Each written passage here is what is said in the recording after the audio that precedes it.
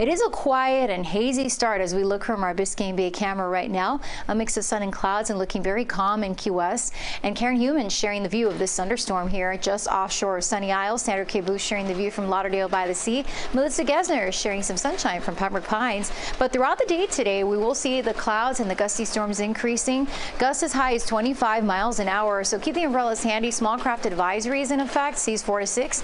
And tonight, scattered storms, gusty storms 78. So the future radar just showing us these on and off again rain bands that'll be blowing on by as we head throughout the day, and especially tonight and through tomorrow, still looking very unsettled, especially for the Keys, right? And then the deepest moisture with Elsa is going to be over us today and tomorrow, but then it lifts northward as we head into the early to middle part of the week. So as we head throughout the next few days, today, tomorrow, our rain chance will be highest, and then we'll see breezy storms Wednesday. Typical summertime pattern at the week.